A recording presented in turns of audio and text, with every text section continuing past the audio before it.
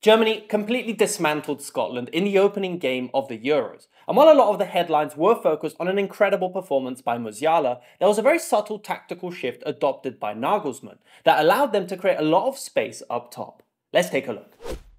So Germany completely dominated the whole match, but the game was essentially over in the first half, with Scotland down to 10 men and Germany 3-0 up going into half-time. We're going to look at the formations here. So Germany started the match in a 4-2-3-1, while Scotland were in a 3-4-2-1. However, Scotland's formation was actually a lot more resemblant of a 5-4-1 in their defensive shape, and the vast majority of the match was played in this exact situation. Scotland didn't really have much of a chance pushing forward. They never really got their foothold in the game, and the vast majority of the time they were in this shape here. Now, there was a very, very clever way Germany were able to exploit this shape. And firstly, we have Havertz pushing up top, and then it was these three players between the lines. We had Wirtz, Gundogan and Musiala occupying the space between the lines. Now, what's interesting about their position is that they weren't pushed up on the defensive line. So Wirtz wasn't, for example, here in the half space. He was just behind the midfield line in this position here. Then, as we move up, we have Andrich playing as the holding midfielder just behind Adams, who was the sole striker up top, trying to put a bit of pressure on Germany's back line, but we'll see why that did absolutely nothing. And then we have Kroos in this position here along the two centre-backs. So Kroos was, in my opinion, one of the key players in this match. Now, obviously, Musiala got a lot of the headlines, quite rightfully. He had an incredible performance playing essentially in this space here, but often moving over to this side here, trying to create an overload with Wirtz. But the position of Kroos was unbelievable. Now, this isn't a new position. We've seen Kroos do this at Real Madrid for the whole season. So there was nothing entirely new and surprising about this position, but it just created so many issues for Scotland trying to stop this shape that Germany adopted. So if we look at this shape, it was essentially a 3-3-3-1. Now, the first three was quite narrow. Maybe Tar, the central centre-back, was a little bit lower, trying to create a little bit of a diamond. So essentially, you'd have the first Scotland player, Adams, the striker, trapped in the middle of this shape here. Then the position of the fullbacks was also really interesting and caused a lot of issues for Scotland's midfield, especially because they were just in line with them, sometimes pushing further forward, but they weren't close to Scotland's right wing back or left wing back in this case. So if they wanted to close them down, they had to push off their line and move really far up, which did eventually create space for Wirtz or Gundogan or even Musiala coming into this space here or attacking down in this channel here. So these positions were key, and then these three players here were essential as well. Now, we'll get into why these positions were so dangerous, but first I want to highlight the position of Kroos and why this created field and their defence as a whole. As he was one of the midfielders and he moved into this position here, there's a number of different players who could close him down in this position. Firstly, if the striker decided to come over and close him down, well then all that Germany would do, and all Germany did in this situation, was just move the ball over to this side here to Rudiger, for example, or to Tar, and then from here we actually saw a lot of through balls that, again, we'll look at in a few minutes here, playing it into this space in behind here, into these channels, as one player was played out of the game. So essentially, Scotland realised this quite quickly, that pressing with Adams wasn't necessarily the best solution, and Adams did essentially just try and jockey the holding midfielder. So in reality, Germany didn't really play through the centre too much, but the vast majority of their progression happened in these channels here. So they either went into this player here or they either went out wide. Now, this doesn't mean that they did it directly, but they also did it indirectly. So for example, maybe they go through Wirtz and then they play it back through this position here. But essentially, this was one of the main ways they like to progress. And it was all dependent on which player closed down Kroos. Now, the same was applied to Rudiger as well. But in this situation here, if Kroos was closed down by McTominay, then it would mean that there was this channel here into the centre.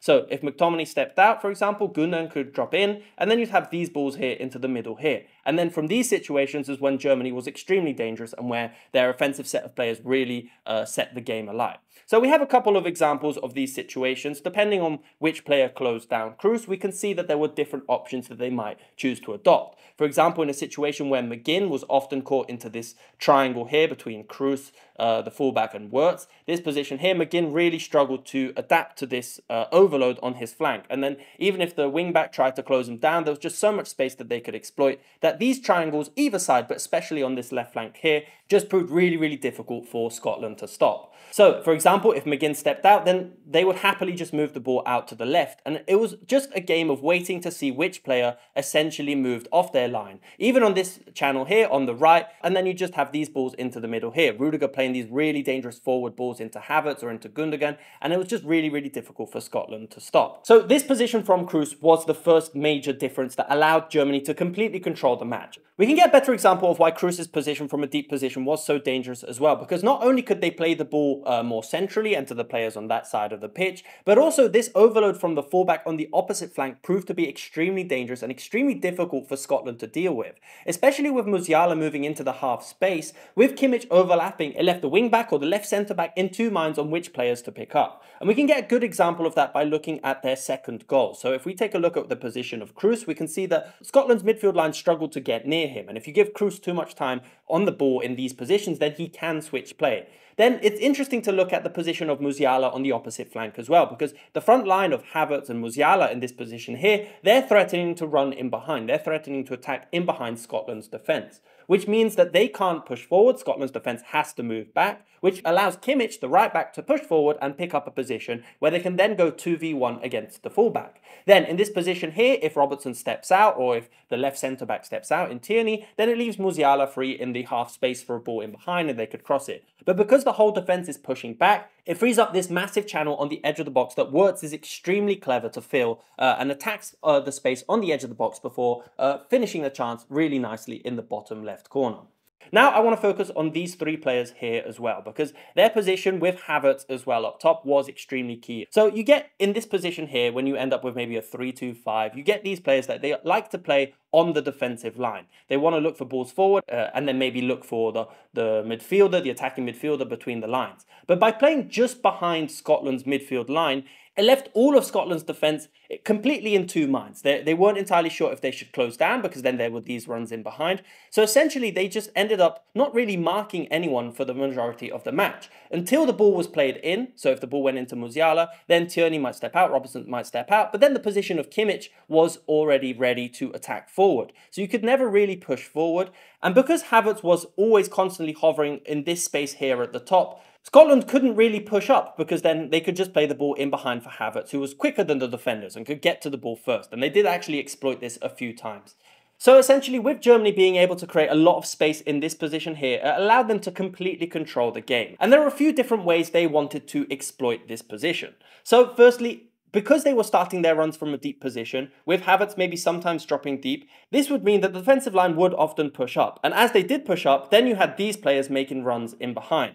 So you never really knew where the runs were going to coming from. Sometimes it was Wirtz, sometimes it was Musiala in these positions here. But there were lots of different avenues that they could exploit, and they did exploit, especially in the first half. So the game was essentially over at half-time. Germany went into the break 3-0 up and Scotland went down to 10 players. But before we finish this video, I want to focus on Germany's defensive structure as well, because it was extremely effective and Germany were able to completely shut down any of Scotland's attacks starting from the back or in midfield. And they did so by completely overloading which side of the pitch Scotland were trying to build down. So if they're moving down the right flank, then Gundogan, Kroos, every German player would push over to this flank here. Now, this was really effective. However, there were a few situations that Scotland were able to take advantage of, and I think this is going to be something that we need to pay attention to when analysing Germany later on in the competition if they make it. And these are these switches of play into this space over here.